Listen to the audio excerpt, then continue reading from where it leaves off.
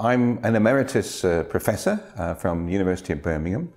My name is Ian Fairchild, and I've had the pleasure of working with you for 25 years now on cave records. But today you wanted me to speak a little bit about my work on Snowball Earth and how it relates to the astrobiology theme. So that's what I'm planning to do.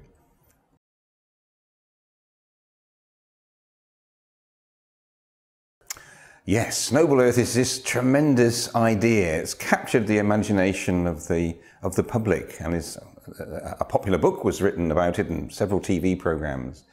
It's the concept that the Earth, at certain times in its history, completely froze up, and its average temperature was well below zero. So today, the world has an average temperature of about 15 degrees Celsius. But it's thought that at these times of Snowball Earth, the average temperature of the world was as low as -45. So no liquid water to speak of on the surface of the planet at all.